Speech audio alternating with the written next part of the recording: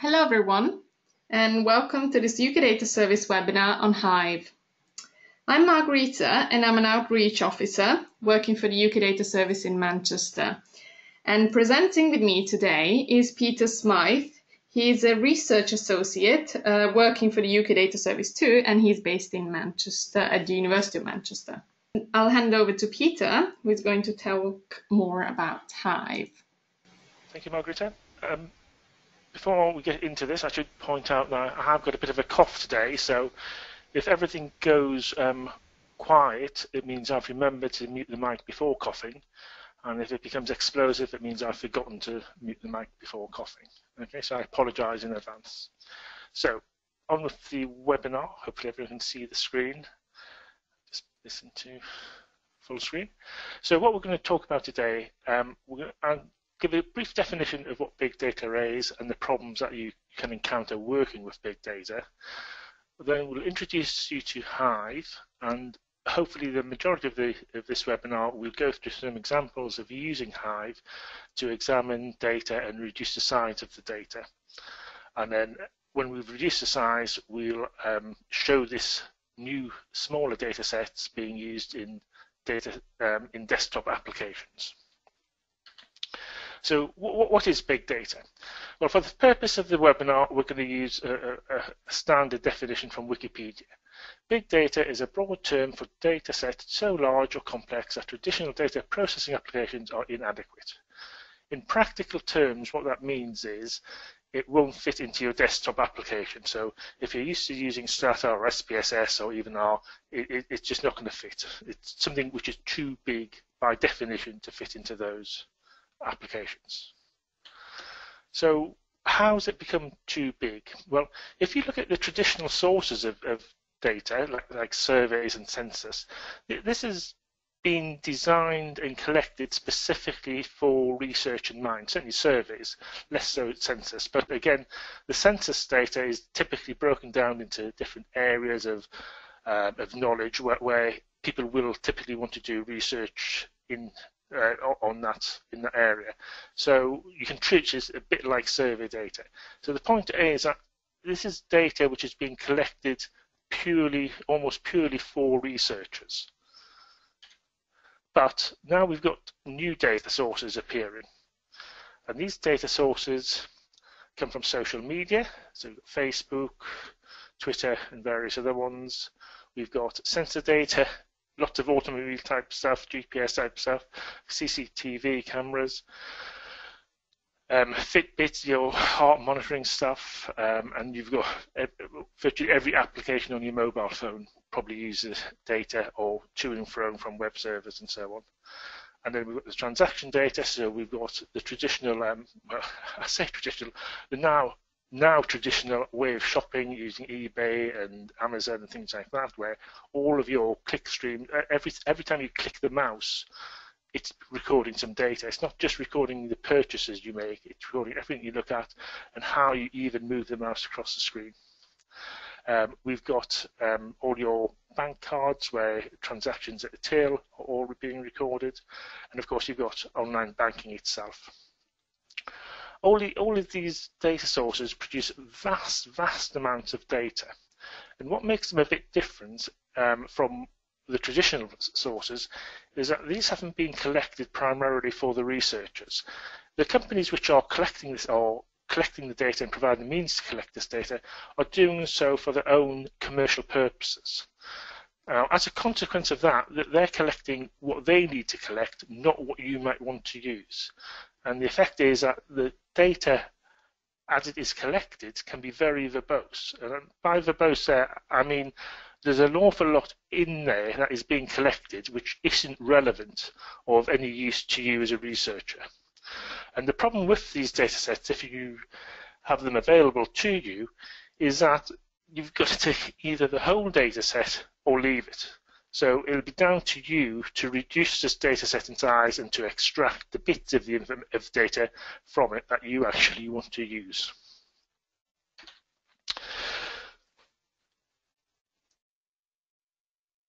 Now, to give you an example of this, let's go through a little scenario where let's imagine that you're interested in Twitter data. Oops, seem to have lost that there. We're interested in Twitter data, so we're going to look at tweets. At the bottom of the view, we've got something like a log scale. It's just a little guideline to give you an idea of how big and small these things are. So looking at the tweets, we have a sent tweet is very small, less than a kilobyte. But the actual data associated with the tweet can be several kilobytes in size, perhaps 4 or 5. If you are interested in all the tweets from a user over a period of years, say, and Twitter's now just gone 10 years old, of course, you can have quite a lot of data involved. And if you're interested in analysing, say, the tweets from a user and all the friends of that user, did they retweet the tweets and so on and so forth, then we are talking about could be talking about tens of gigabytes of data. If we look at this from the other point of view of, say, smart meter data, so this is a commercial energy company, say, collecting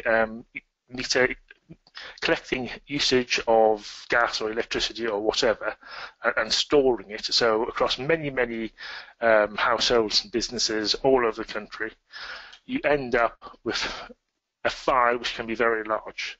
But as this is typically collected in half-hour intervals, which isn't really much typically what you want to use, we could aggregate that by day and that will reduce the size. And then if we said, well, we don't need it by day, we can do it by month, we can reduce it further. And if we say, well, I'm only interested in a certain geographical area, then again, we can make it smaller. But the problem with all this is that if I was to draw an arbitrary line, it's say about 5 gigabytes, and suggest that anything below that line, your desktop application can cope with, and you will happily continue using your desktop application, even if it perhaps gets a bit sluggish towards the larger end of this scale, then that's fine. But there gets to be a point where you end up having to use a big data environment because the data is simply too big. So anything in this grey region here, if that's what you've got, and that's what you're being forced to start off with, then you need a big data environment to deal with that. And the one we're going to look at or use part of is Hadoop. So as I've just said, if your data set is big at the start, then you need a big data processing system to work with it. And Hadoop is the one for us, because within Hadoop, we need to do 2 things. We needed to store our data sets. Now, in theory, storing big data sets simply storing them isn't a problem, because if you think about it, you can go now to Amazon and get 4 terabyte disks to put on your NAS storage, just all your videos and what have you, and that's definitely in the big data scheme of things. The problem is, having got it onto your disk, you can't do anything about it. You can't do anything with it. You can't load it into your desktop applications to process it. So we also need a way of processing our data sets. So storing data sets in Hadoop is almost transparent. Hadoop uses something called HDFS, Hadoop Distributed File System. And what it does, I should point out, a Hadoop cluster itself can consist of hundreds or even thousands of computers all working together. And each one of those computers has its own disk file store, just like you have on your PC or on your laptop. So what HDFS does, it chops up your large data set and gives chunks of it to a whole load of these different processes. So imagine your nice data set all chopped up into bits and distributed to the 4 winds almost. Well, fortunately, although HDFS is doing that, you don't need to care about this, because to the end user, a file is a file system is a file system. You're just going to use your files and you're going to put them in directories just like you do in Windows Explorer, which is good. But processing the data set in Hadoop, again, there are several options available to you.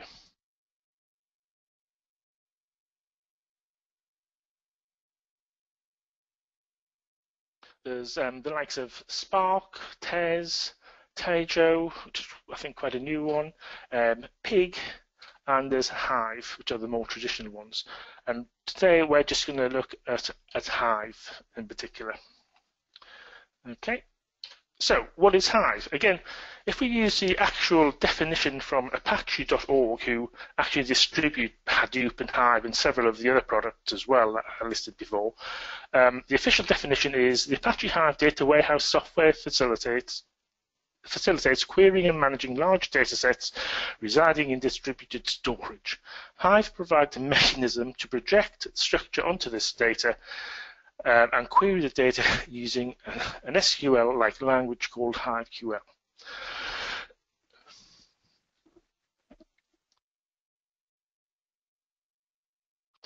Now, what does that mean to us? All we need to know from that is Hive will make our files look like tables. We can use simple bits of code to extract data items from the tables, i.e. make the data files look smaller. And that's pretty much what we're going to do in our demonstration today. Now, a bit of background to the actual demonstration. The environment we're going to use is something called the Hortonworks Sandbox. Hortonworks is just a commercial company specializing in big data, and the Sandbox is some software which is going to run on a PC or a laptop, and it will look like an Hadoop cluster. It has all of the functionality of a Hadoop cluster, just not the performance of a Hadoop cluster. But all the things that we need to use are all going to be in there. The second thing we need to note is that because we're looking at Hive today, not HDFS and other things, we're assuming that actually getting your data sets into Hadoop has already been done. Now, for both the environment and the loading of the data, on the UK Data Service website, we will be putting up sets of instructions on how to get hold of the sandbox and install it on your PC, and how to get hold of the data and the instructions needed to load that into HDFS so that it can be used in Hive. And hopefully they'll be there by the end of this week. The actual data we're going to use is some smart meter data, and that, again, that can be downloaded from UK Data Services with the search number in brackets there. It actually consists of several data sets, but the ones we're going to be looking at are the geography and the gas readings data set. So the geography data that we're going to use, when you actually download it, is about 1.5 megabytes in size. Now this is a small data set, there's no doubt about it. You can easily load this into Excel, and that's exactly what I did. I loaded it into Excel, and I effectively chopped out a few of the columns in that data set which I wasn't going to use. It fits into my desktop application. I'm going to use my desktop application. It's as simple as that. So the actual file that we've uploaded into Hadoop, it's actually less than 1 megabyte. So a tiny, tiny little file for Hadoop purposes. The other file the meter readings for gas, is 6.8 gigabytes in size and has 246 million records in it. No way can I load that into Excel. So here it's got to go straight into Hadoop, and any kind of processing or manipulation I'm going to have to do within the Hadoop environment, in our case using Hive. So just to describe these files in a bit more detail, the geography file, this is our cut down file, it has columns, if you like, or fields. One is called a non-ID, and this is just a number which represents some household or other. It's also got a set of acorn columns which describe various demographic groupings. I'm going to show you that in a minute. And the NUTS1 and NUTS4 are geographic type regions. So the NUTS1 is quite large geographic areas of the UK. So this is the acorn structure. So it's got 6 categories, 18 groups, 62 types. And you can see here the first one's affluent achievers, lavish lifestyles is the first group, exclusive enclaves is the first type, and so on and so forth. You can download the full document from the internet. Just if you do a search on acorn demographics, we'll probably find it. If you do acorn, you'll probably find out a load of stuff about oak trees, so don't do that. The NUTS1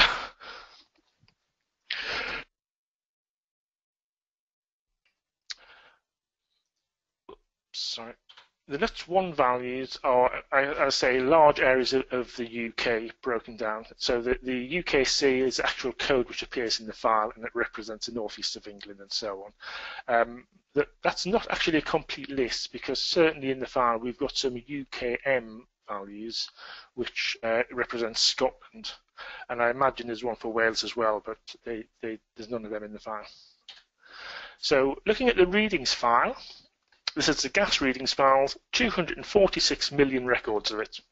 So again, we've got a non-ID, and that's exactly the same a non-ID as we had in the geography file, except for some strange reason it's spelled differently in this file.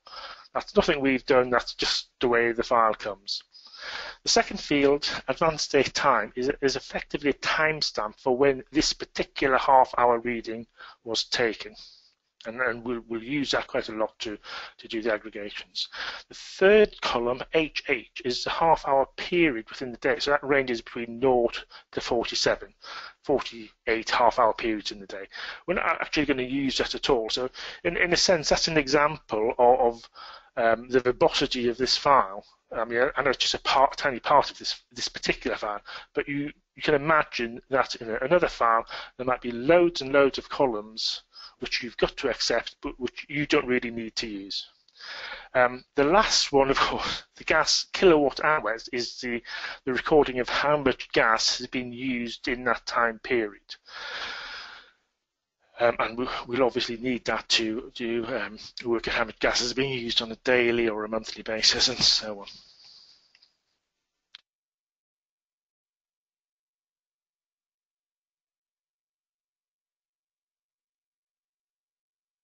So hopefully on with the demonstration now. What we're going to do, these are the sort of steps we're going to take. We're going to create tables from the datasets, because that's what Hive does for us. We're going to explore missing values from the geography table, and we'll draw a little simple bar chart just to show the diversity of how those groupings work. On the gas readings file, we're going to, remember these are starting in half-hour periods, so we're going to aggregate them up to days and then to months, and then finally we're just going to, from the months, we're going to take all of the data for the year 2009, just to make the graphing look more meaningful when we do that later on. We're also going to, from the daily gas file, we're going to create a summary table which will contain the minimum, the average, and the maximum gas usage for each individual household across the entire date range of the file. And finally, we're going to join the gas readings file and the geography file, because the gas readings file is only going to tell us how much gas a household has used.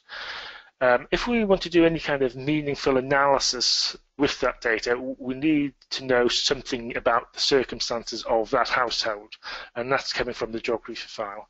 So we need to join them together if we are going to subsequently go on to do any kind of analysis. We're not going to actually go that far today. What we're going to do is, in R, we are going to look at this join file and just draw some simple graphs. And in Excel, we're going to look at the summary data table and draw a scatter plot chart and investigate some outliers.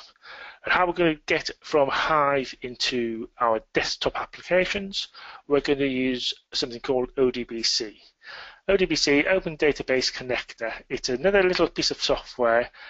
You can download it from Hortonworks, you can download versions from Microsoft, it's always free, and it's used to connect typically databases which don't have their own GUI, graphical user interface, to some other application which is going to provide those facilities for us.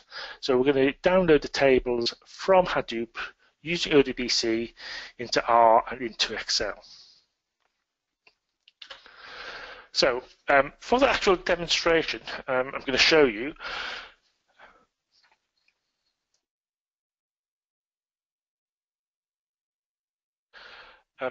for the demonstration, what we're going to do, we'll obviously be using Hive, but we're going to use Hive via a product called Zeppelin.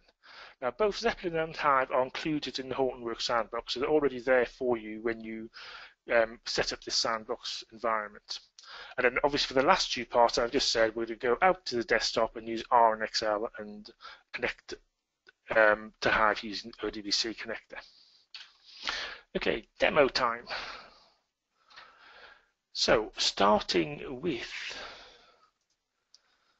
the whole, actually before I even get there, let me just show you when you actually load your sandbox up. In my case, I'm using VMware's Workstation. Oracle's VM VirtualBox is another option. But either way, when you finish loading up your VM, you'll end up with a nice black and white screen looking very similar to this. And the only relevant part of it that you want is this, reading this address off here. And the reason you want that address is that is the address you're going to put into your browser. I'm using Internet Explorer, Firefox, Chrome, they'll both work. So when you put that address into the browser, this is the initial page that comes up. What we want to do is click on the advanced options there, and down at the bottom we have Zeppelin. And again, it gives you a separate IP address for Zeppelin, but it's also a link, so you can actually just click on it and it'll take you into Zeppelin. And this is what Zeppelin looks like. And the way Zeppelin works is that it allows you to create what's called notebooks. So if I go to notebook here and say create a new note, it gives you some silly name to start off with, which I'm not going to bother changing. You can change it to what you want. You say create note, and nothing appears to happen. And the reason nothing happens is because it creates a note, it doesn't actually load the note. So if you go back into Notebook now, you can see it down here. If I click on it now, I get this.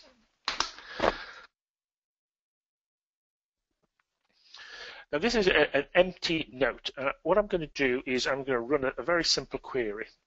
Now, because Zeppelin is a general purpose tool, you can run other types of environments in there. In order to tell it that I'm going to run Hive, I've got to type in Hive first. And then I can type in a standard Hive QL type query. Let's start from sample 07.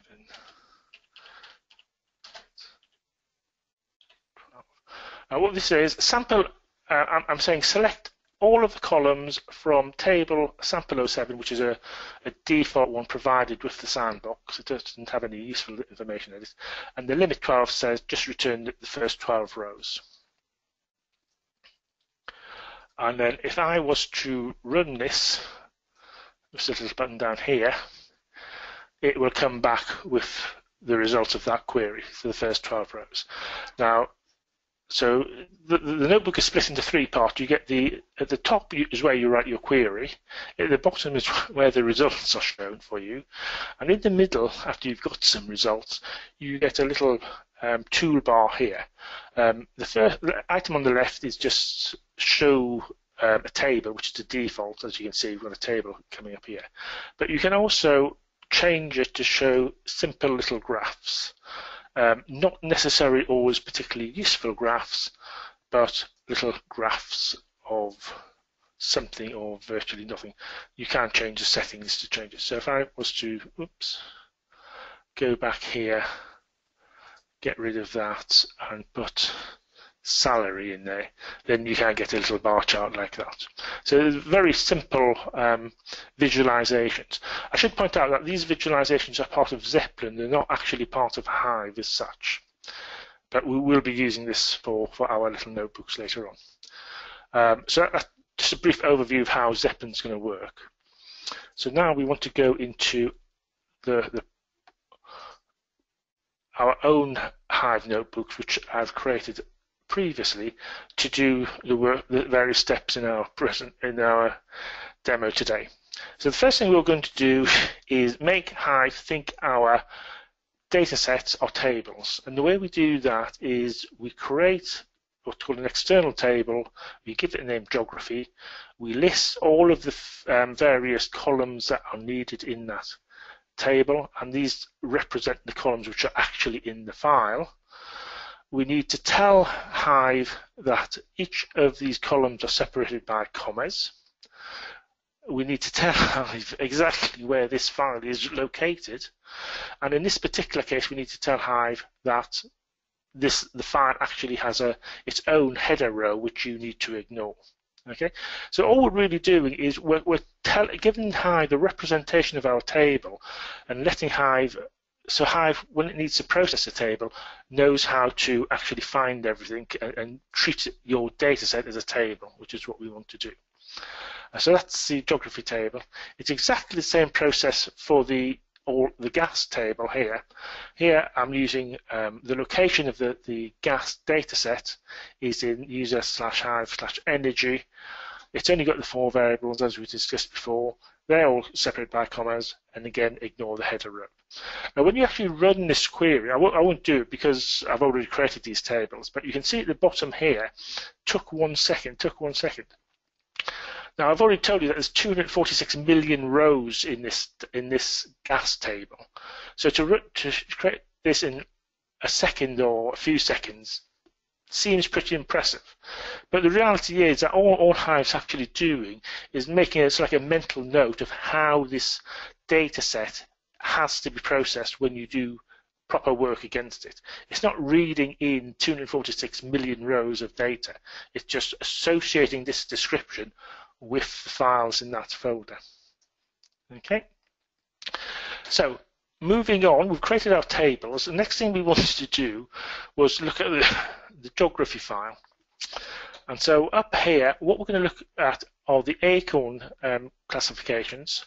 And what we want to do is for each value occurring under the acorn category column, we want to know how often it occurs and what the value is. So if we run this, what we end up with is a little table here. So if you remember, there's supposedly 6 categories, 1 to 6, which is certainly the bulk of our data here. But for some reason, we've got 9 which have a category of 0, which doesn't make sense, and we've got 1 which is null, which again doesn't make sense. So you can use this simple technique here to decide if you've got null values, missing values, or so on, or perhaps nonsensical values, things that you weren't expecting, as I say. And we can do exactly similar queries with all of these other variables in the geography table. So the next one down is I'm doing exactly the same, but here I'm using the acorn group. The rest of the queries is exactly the same. What I'm showing down here, though, instead of showing the table, which goes from A to Q, I think, if we graph that as a little bar chart, then you can get a feel for how well represented each of these various groups are. So there's clearly A, B, and C are well represented. H and I are, but there's vast differences between, say, A and D, which is something that you may need to be aware of when you're considering what analysis to do. And again, that's just exactly the same. This is on the acorn type, where you've got far more groups to worry about. And then we do exactly the same thing on the nuts4 count. So this is a table, and there's quite a few. This is quite small geography. I don't know exactly what they represent in terms of size, but there's quite a few of them, and again, all spread out. If we do that for the nuts1, where there's only that handful of descriptions, UKD, F, and what have you, again, you can see there's a vast difference between the nuts, how many values of UKF we've got in the file, as opposed to UKD. And at the end here, we've got UKM, which was missing from our description table. That I know is actually representing the whole of Scotland. Okay, back to our other query. So that's the geography file looked at.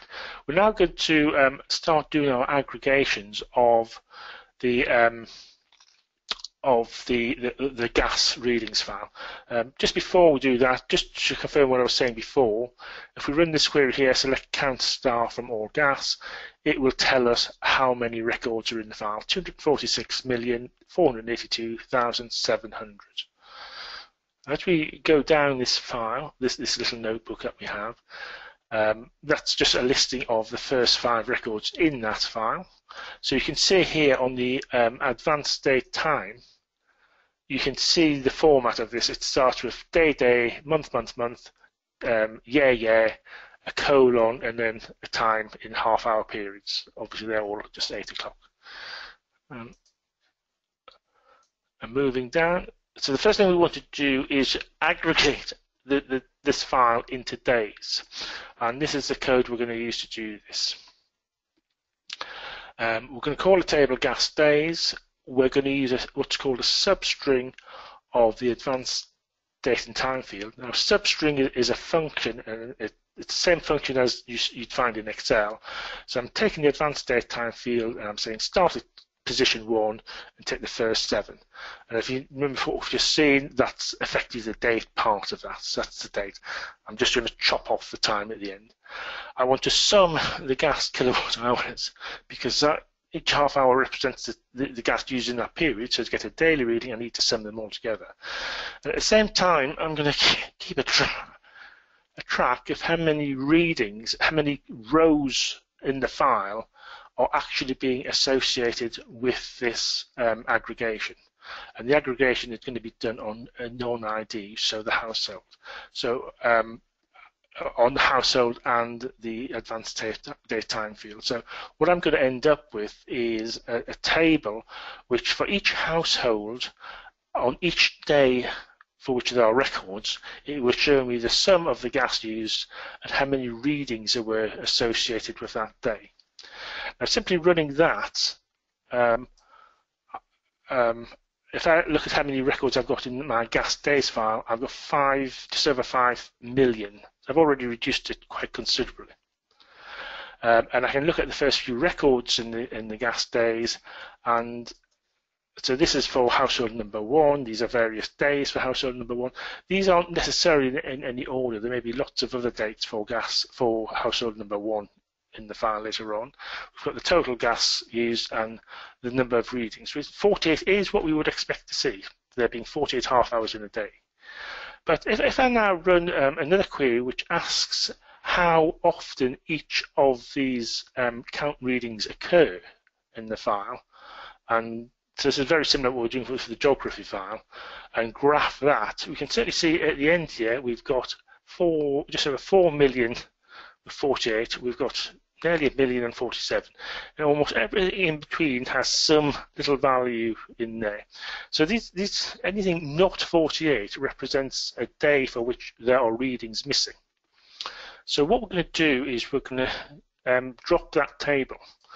What we're going to delete that table and start again. And the way you delete a table in Hive is you just say drop table and then give it a table name, and it deletes it for you. Notice I'm deleting, what I'm really deleting is, well, in this case, I'm deleting the whole of the gas days table. If I had done that for all gas, all I'd be deleting would be the description. I wouldn't be deleting the original data for all gas, the readings data. Okay, so then all I'm going to do is recreate the table with this query here, and this is exactly the same query as we had before, except that I've added this line here, and that line means I only want you to put into the resulting table records where the count of readings equals 48, i.e. I've got a full day's worth of readings in there. Moving on, so now I've got the 4,173,000, and they're the first 5, which is redundant because it's exactly the same 5 as we had before. The next thing I'm going to do is combine this into months. So the format of that query is exactly the same, except I'm using a different substring, because now instead of picking out the whole date, I'm just picking out the month part of the date. And again, I ran the query to see, well, how many days in a month have we got all the way down here? And so lots of 31s and 30s, as you expect. We've got a fair number of 29 because the range includes a leap year, and 28. But again, you can see there are lots of records which don't seem to be for complete months. So you may want to get rid of them depending on what you're doing. In this case, we're just going to leave them in just for show that. But we are now down to 148,893 records. The next query I'm going to run show you is just creating the gas month 09 table, and this is going to take what we had before, the gas months, but I'm only interested in the year 09 on the end, so to get another just variation on the substring to select the 09. I'm now down to 70,106 records, and that's what the first few look like. So you can see that immediately that first record only has 26 readings, so it's not a full month's worth there. Okay, and the other query which we need to create our summary table, which we're going to use later on. And you can see here, we're creating a new table. We've got a minimum, we want the average, and the max. These are all standard built-in functions, just like you'd find it in Excel. We're giving them new names so that they look nice in the table, and we're just sorting them and grouping them again by the non-ID. So for each non-ID household, there will be one record with a min, an average, and a max of the gas usage on a daily basis across the entire time frame of the data set. And then you can see what some of them look like down there. Okay. Now the next thing we want to do is do our join of the table, and this is the code which does the query which does the join. I'm just going to switch back now to the I want to describe that join process in a bit more detail. So we'll go back to the slides for a minute. Other than that, these are just a couple of slides explaining Zeppelin, but I described that in the demo there, so we don't need to go through them. So joining the tables. We've got two tables that we're interested in. We've got the geography table, which is the original geography table, and the one that we've just created, gas months 09. Now, if you're going to join tables, they've got to have one column which is common to both. In our case, we've got a non-ID on the geography and a non-ID on the gas months 09. Now, despite the names, we know they're the same thing, so that doesn't make any difference to us. In the geography table, the non-ID occurs once and once only for each record, for each household, because it's just a single record describing the geography and demographic of that particular household. On the gas months 09 table, however, we're actually going to have, typically we're going to have 12 rows of data for each non-ID, because there's 12 months in the year 2009, and there should be one row for each one. It's not guaranteed because you don't know what data is missing, but that's what you'd expect. And so again, this is the full breakdown of that listing of that query. So we're creating a table. We're going to call it gas 09 geography. This section here is a list of all of the fields that we want from both tables now. So the ones prefixed with A are coming from the gas months 09 table, and those with B come from the geography table. Using these what are called aliases or new names for geography and gas months 09 is just a convenient shorthand for prefixing the column name, so you know what table they've come from. And also, in a lot of cases, if you're joining tables, you're joining them on a field where the name is actually the same field name, so you do need some way of distinguishing them. So on the last line here, where we've got on B a non-ID equals A a non-ID, if a non-ID had been written the same in both cases, we would need the A and the B to distinguish which one we were talking about. And when we've run that join, what we end up with is a single table, gas 09 jog table, and in there on the left-hand side we've got the columns which came from the gas 09 gas months, and on the other side we've got the columns which came from the geography table. Okay, so we're now ready to look at the last part of the demonstration, which involves using R and Excel. And we'll start with the R.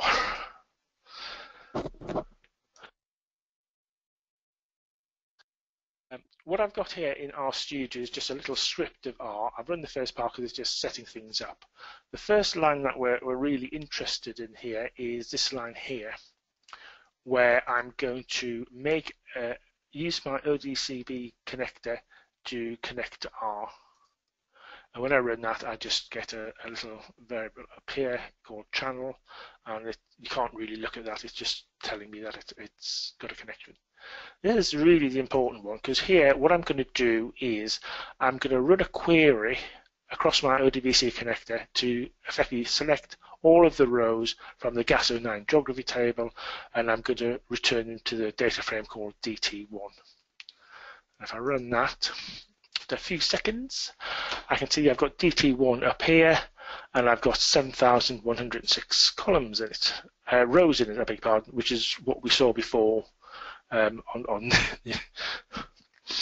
the GAS months table. Okay, just a little bit of housekeeping down here. I'm just going to copy the data frame before I play with it. I'm going to do a bit of manipulation here to actually include in the data frame, this new data frame, a properly formatted date variable, because I need that to do the graphing. And then I'm also going to do an aggregation into DTA so that I can draw graphs based on the NUTS1 value. So you can see here, my DT copy is the same number of observations as DT1, except I've got this extra variable on the end, which is called date, and then that's what it represents.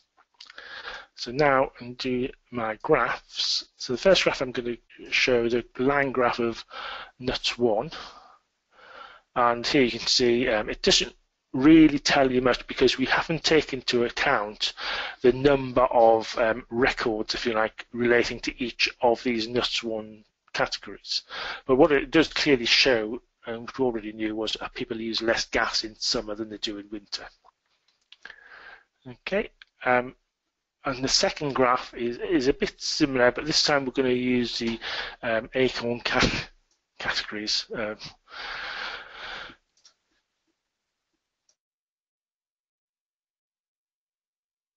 Of which there's only six, or supposedly only six. And again, you get nice little stacked chart again, of really just telling you exactly the same thing. You use less gas in summer than you do in winter. So that's it for R. So moving on to our Excel system. What I've got here is, I've just opened an Excel spreadsheet. There's nothing in here at the minute. I'm going to go to data and say from other sources, Microsoft query, and here I'm going to pick my sample Hortonworks Hive DSN, which is my ODBC connector. If I click OK there, it asks me for a password. I'm going to put in, I can test it, and that tests OK. As soon as I say OK, it will go to Hive and get a list of tables for me. And the table we want to use is this gas days summary table that we created, especially for this purpose. I'm going to select that. I want all of the columns. I'm OK with everything else. I'll just default everything to finish. Where do you want to put the data? Not there. Start in the corner up there.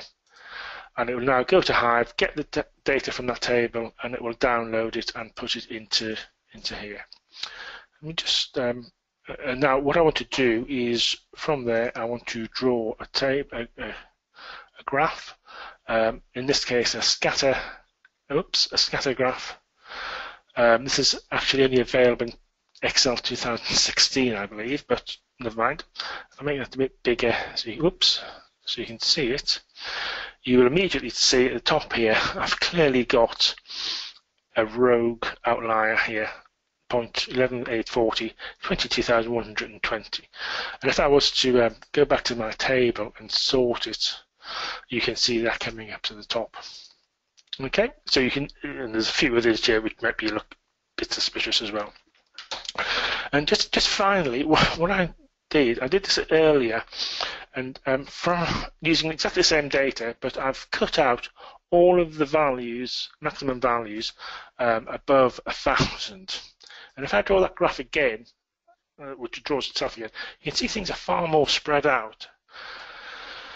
than they were before. It's still bunched at the bottom.